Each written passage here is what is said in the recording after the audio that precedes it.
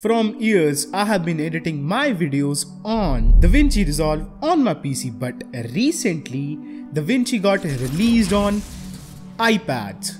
4K editing in device this thin. My name is Basam and we're gonna talk about pros and cons of Davinci Resolve on iPads. By the way, I'm using the cheapest iPad that can run Davinci Resolve. It's iPad Air 5 with M1 chip inside it. Number one pro of Davinci Resolve on iPad is form factor. This iPad has the same editing potential as my PC, which has an 8-core Ryzen 5800X and a RTX 3070. But this iPad is fraction the size of my PC and can edit without even being plugged into charging. Whereas these two things combined consume 600 watts of power. Editing just from my bed, well, that's a dream come true. And another dream is getting my channel monetized. 97% of my viewers are not subscribed to my channel. So please hit that subscribe button. Your single subscription matters a lot for me. And number two pro is better overall package. I mean, this iPad cost only $400 and it offers you a M1 chip and a beautiful 2K 60Hz display, which is great for color intensive work. I mean, that's what Davinci Resolve is famous for.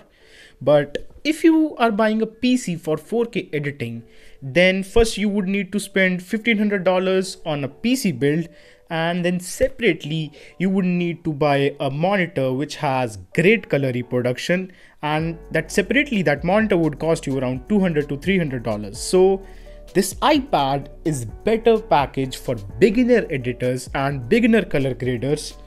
Number 3 pro of Davinci Resolve on iPad is editing on the go. Well, most of the gaming laptops can edit 4K footage on the go, but their battery drains way faster than this iPad. I mean, every iPad, if you count even iPad Pros.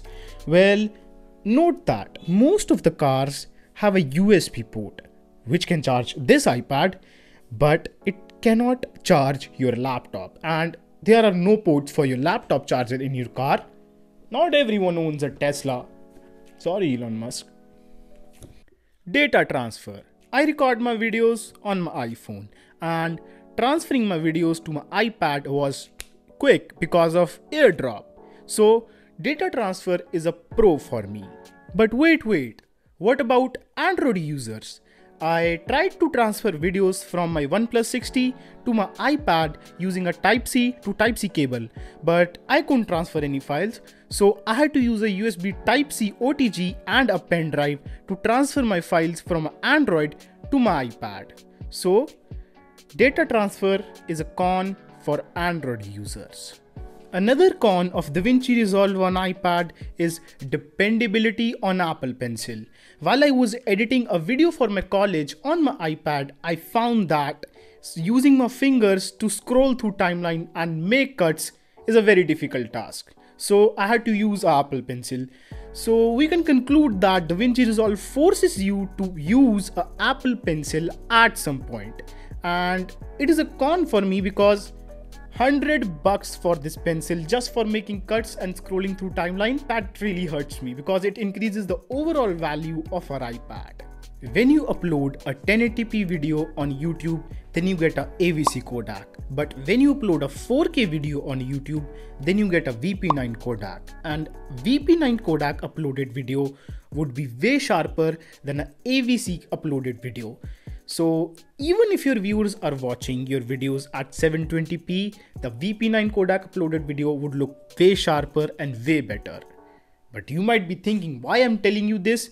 It's because earlier people upscaled their video from 1080p to 4K in export section of Davinci Resolve, but that section is not available on iPad. So it might be a con for some people who shoot their videos at 1080p and want to upscale them at 4K for getting that VP9 codec. File management on Davinci Resolve in my iPad was not a very good experience. First of all, the file explorer on iPadOS is very cluttery, and second, when I was editing one of my projects on iPad, my music file got unlinked and I was unable to relink that file to the timeline, so I had to do the whole project again. So file management on DaVinci Resolve on iPad is a no-no for me if you compare it to the PC. I shot a cinematic video on my iPhone and edited it on DaVinci Resolve on my iPad. The link is in the description. So these were all the pros and cons of DaVinci Resolve on iPad. And if you liked the video, please hit the like button and do subscribe for more awesome content on editing and gaming. Peace.